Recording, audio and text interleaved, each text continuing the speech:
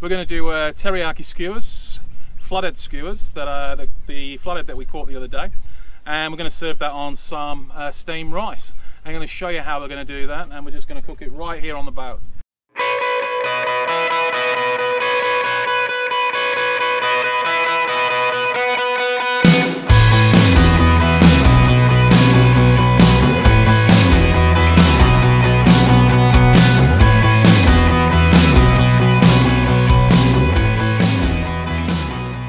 First thing I need to do is get the rice on. What I've got is some rice that I've pre-washed at home. So I've washed it 3 times in cold water. And we're just going to pop this straight into our pot. And it's already swelled up a little bit. Now what I'm going to do now is put some water in here up to my finger until it covers my finger. The rice has to be really flat. A little bit of a stir once you get it measured correctly. Now I'm going to pop a lid on. We're going to bring it to the boil, and then once it's come to the boil we can stir it once, but don't stir it again. So then we're going to drop the heat down to a slow simmer. So we're going to make our teriyaki dressing now. Really easy. 4 main ingredients is just your plain white sugar. Now we've got some Japanese soy sauce. You can get this from Torino.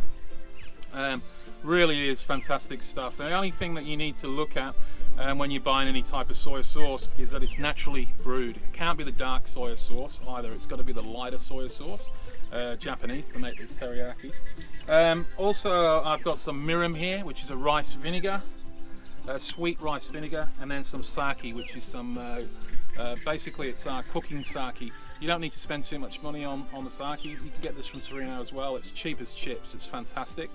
And that's it basically, and I'm going to show you how much we put in now. Okay, so mirin's going in, and we want equal amounts of mirin to sake.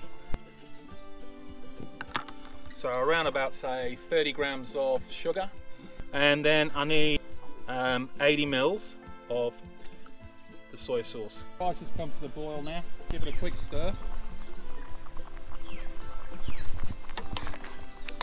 So I'm going to put the lid on. Turn it to low. About 15 minutes. Right, let's have a look at the rice. We'll see if she's done. Oh yeah, looks great. You can see all the steam holes are coming up. And what I'm going to do now is fluff it up, leave the lid on it, and that can just sit and rest, and it's going to be nice and fluffy. So superb, perfect rice. Okay guys, so teriyaki's starting to boil up now, which is good. I'm just going to bring it down so it coats the back of this spoon. Teriyaki done. Let's get the fish on.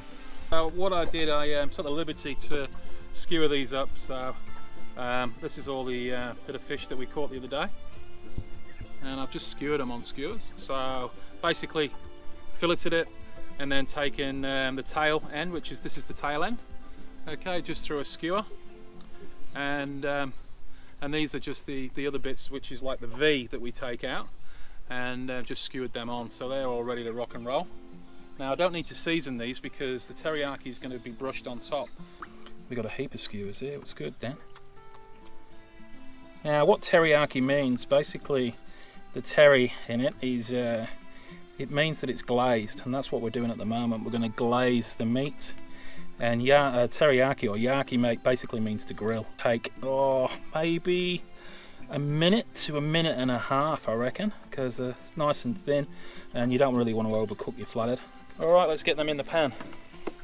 So I've just lightly sprayed the pan with some oil, and then in with our fish.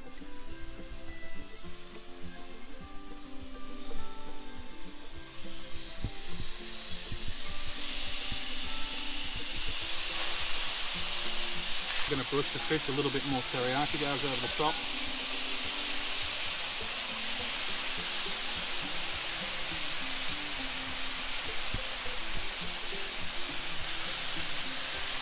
Lovely. So I'm just going to turn the skewers, they're looking pretty good. Look at that. Nice glaze on them, and that's what we want. Wow.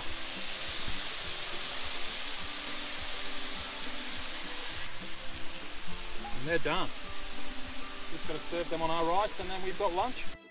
So what I'm doing is here, I've got a little plastic container that I've got left over. We're just going to push the rice in there, and you can see how beautiful and fluffy that rice is. Wow, that's awesome. Push it down fairly hard. We just want to plonk our rice straight on top, like so. Take that off. Beautiful. Even gives us a nice little cool little ring round there. That's just one of those hummus tubs. Alright, let's get this off now.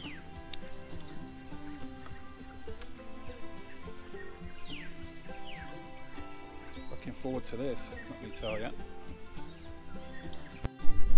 Okay guys, just a little bit of garnish that we've got there, some coriander and a little bit of red capsicum. How good does that look? And also I'm just making a little bit of glaze here to go over the top. Beautiful little glaze. And then just a nice little glaze down the plate. Like so. There we go guys, teriyaki flathead with some steamed rice. Beautiful on a day like today. There we go, Danielle.